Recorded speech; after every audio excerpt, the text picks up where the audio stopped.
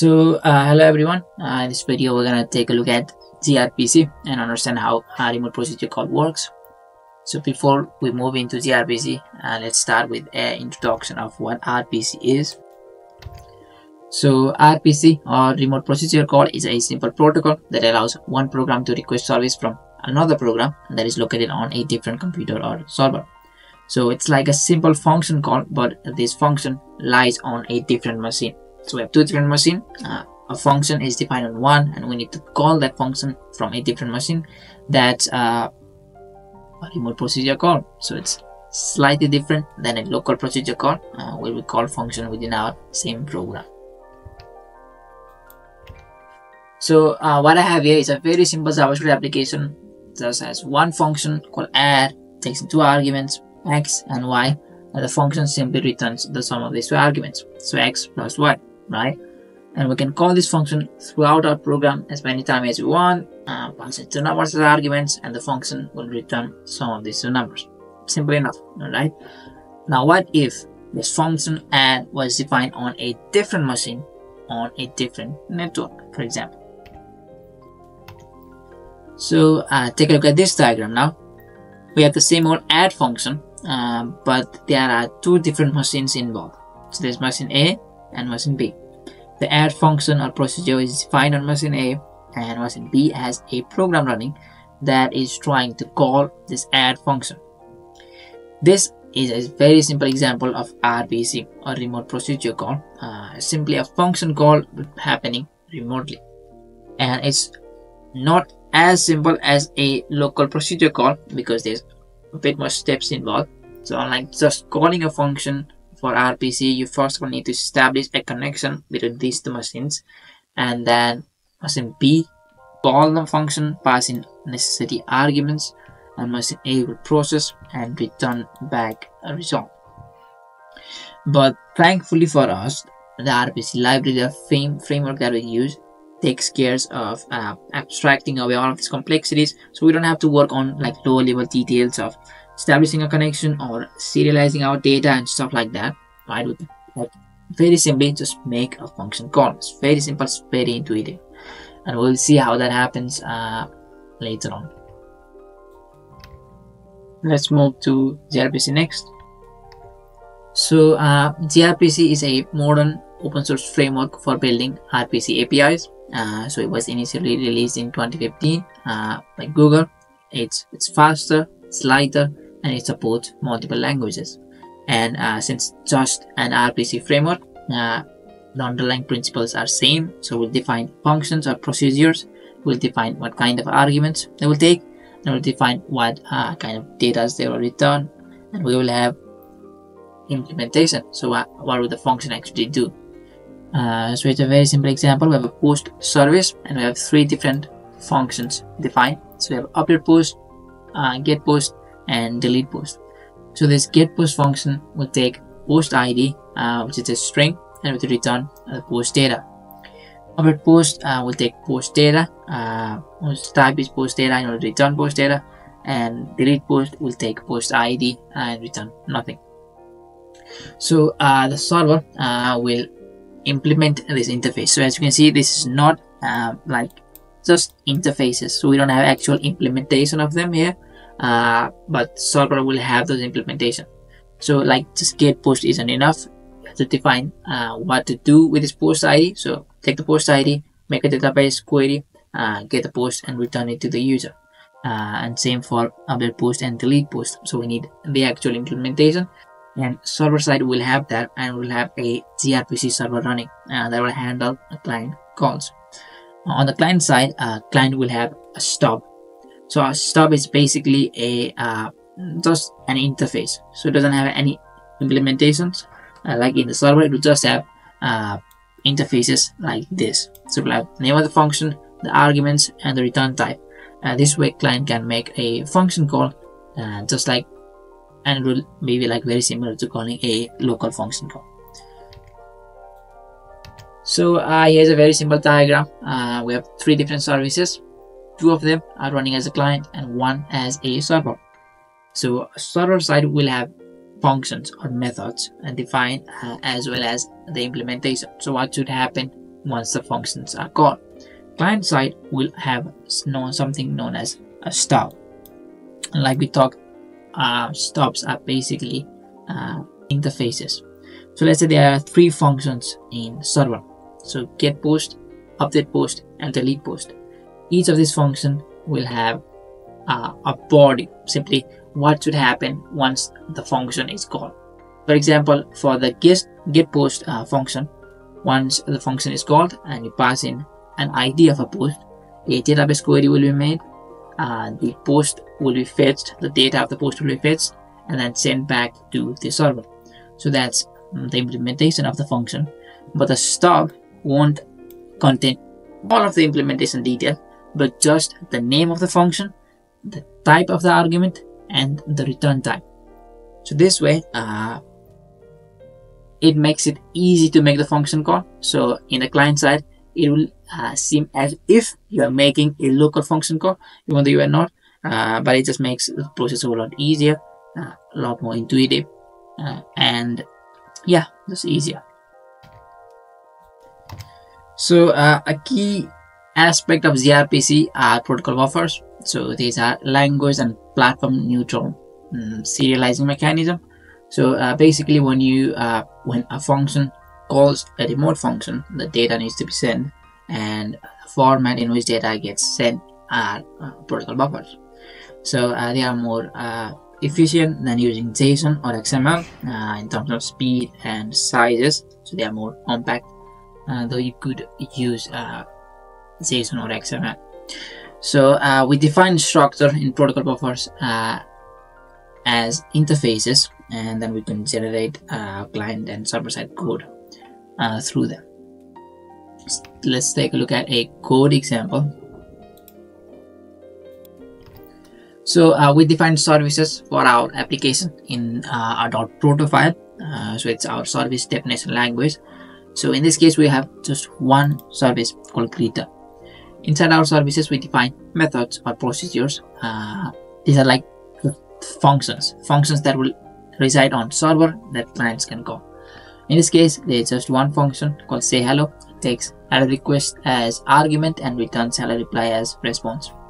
So hello request and hello response have their own types. So this is like a complex type built up of simpler types. So hello request has one argument called name of type string, and hello reply has just one called message of type string. So when this say hello function is called, a name has to be provided, type is string as argument, and what it returns is a message whose type is also string.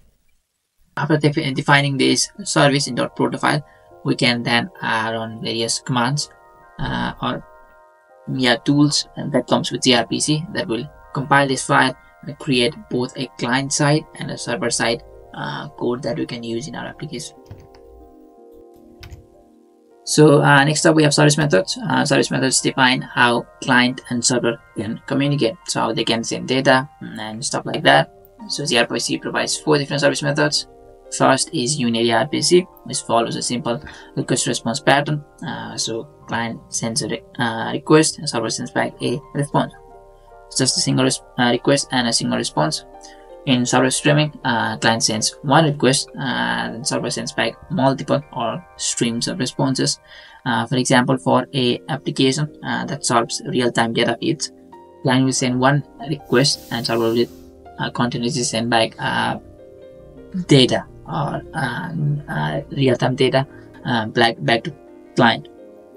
Next up we have client streaming, which is opposite of server streaming. So client will send multiple streams of data, server will respond back with one single response. So for example, when a client needs to upload a large file, instead of uploading everything at once, because that file can be like huge, we could break it down into chunks and operate small chunks at a time.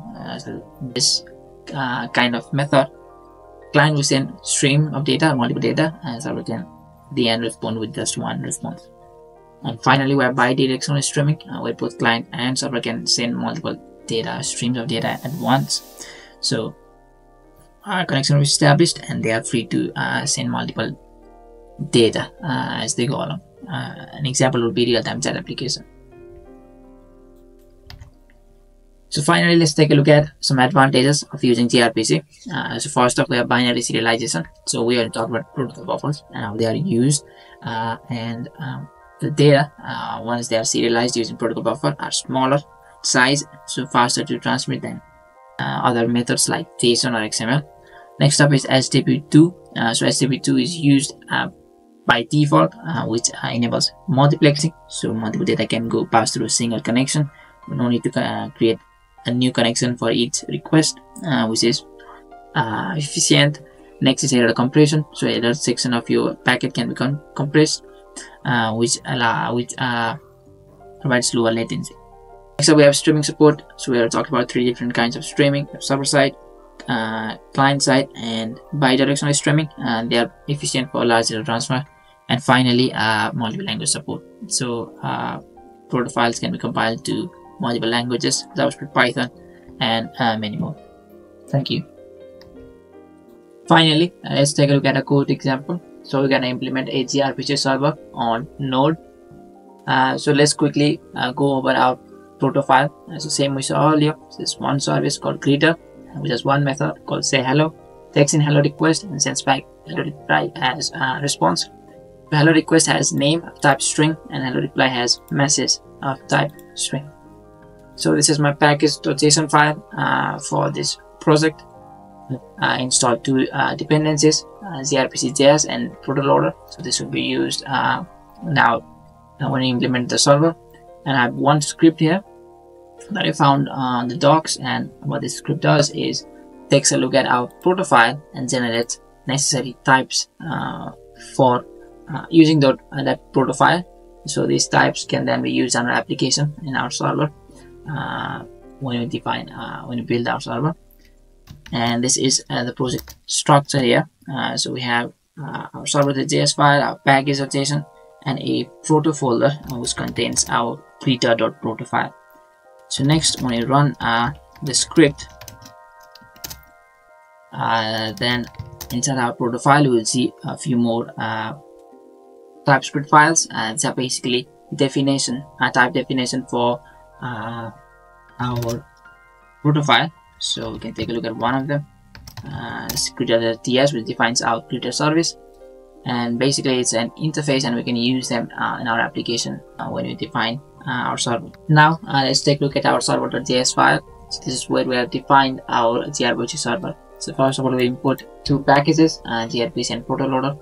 Next, we load our Proto file. So this is the path. So our Proto file was inside a Proto folder, and then we load it, and we load the greeter service that we have defined here. So this is just one service. If there were multiple services, we could import it all. We have one greeter service, so that's what we're importing.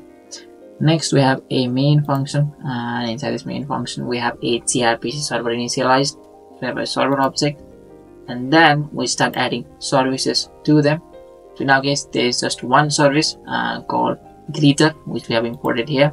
So we're just gonna point to that service, and then as the second argument, we pass in an object, key value pairs, and the key will be name of methods. So only one method again called say hello. So that's what we have here, a say hello method, and it takes and then we define a function. So what function should run once the say hello method is invoked remotely.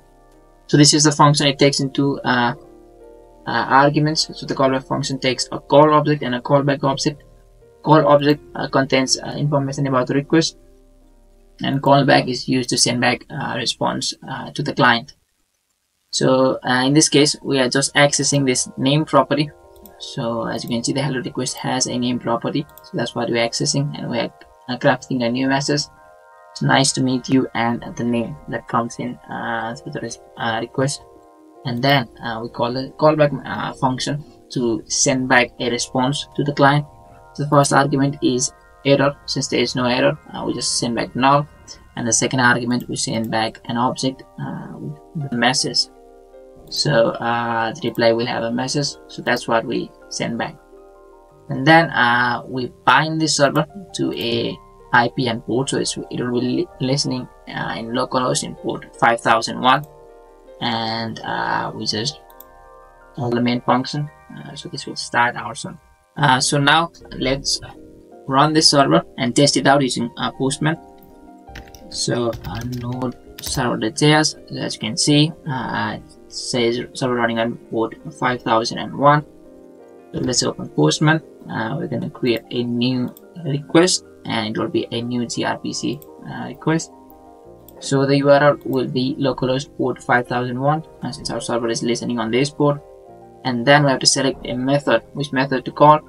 So obviously Postman wouldn't know what methods are available. But what we can do is we can import our Proto file here. So we'll go to our project folder and select this creator.proto, and this way Postman will parse this Proto file and take a look at what methods are available. So as you can see, it says there's one service called greeter and one method inside it called say hello. So we can call this, and if we invoke this function call, as expected, we get back a response called message, and it says nice to meet you and undefined. So if you take a look at our code, this was the message, but we accessed the name property from the request and send it back. But since we didn't, when we made this function call, we didn't set any name, so it sent back undefined. So let's actually send back a name, and let's say Jack. So we will pass in this name argument and set it to Jack, and when we invoke this message call, we'll get back nice to meet you, Jack. So basically what happened is, once we call this say hello method, this callback function ran, this message was crafted, and then this callback function sent back the response to us. So there you go. This was a very simple implementation of a gRPC server on JavaScript. Thank you.